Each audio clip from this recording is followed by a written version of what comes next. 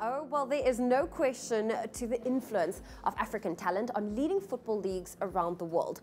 Now, esports or professional gaming competitions are being set alight by more blazing young gamers from our shores, and he's in his mid-teens. We're about to introduce you to one of our fiercest, most successful competitors. Hi, my name is Thabo Moloi. I am 16 years old and I'm a professional gamer. In the beginning, the parents of this dynamo had a problem with him playing day in and day out. But once they saw it held potential for his future, they supported him. My love for gaming began 8 years ago when I started playing with my friends and stuff, so that's interesting to play online. Then I met a lot of people that want to be gamers and just like became friends, so I thought I should become a gamer too, just to see what happens. And now, today, I'm a professional esports player and I'm proud. Making money from something that is a hobby of mine, it's quite cool and interesting and beneficial at the same time because it's what I do every day.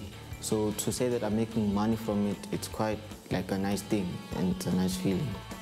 Buying data each week so he could compete online was costly, but allowed him to hone his skill and strategy. With his good friend Ubed to spar with, he became a real contender. It's my first time in a major tournament. I felt nervous because I never really thought I'd go far and win the tournament, but I did it and it's a great feeling. I didn't believe that I won the tournament. Anyone can do it if I can do it, and I felt excited and I made my family proud and happy, and now I could finally give back to them. Winning 400,000 Rand was a game changer, but arguably more valuable has been earning the respect of and place in the Goliath family. Goliath Gaming is an MGO, which is a multi-gaming organization in the realm of esports. Well, that's the official term, but I mean, it's essentially competitive gaming. What Goliath Gaming is a place where professional players that are chasing the ambition of being the best of the best in the world at their discipline, in whatever video game it may be.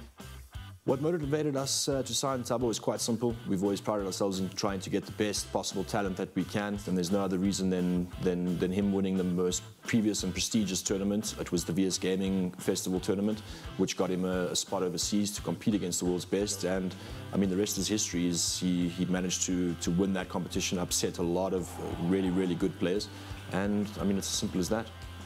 Generally speaking, we are a little bit behind. There is a certain skill gap between us and the overseas talent. But I mean, most recently, one of our FIFA players, Julio, competed against the world's best in the FIFA Global Series playoffs and actually managed to beat one of the world champions. And it kind of brought light to the fact that I think our FIFA community in South Africa is really, really up there in comparison to the rest of the world. What motivated me to pursue a career in esports is basically my love and my passion for football. I play real football, so just to do that on the virtual side of things and to compete against top players and to use or to control these virtual players is just outstanding because the love of the game will always be there.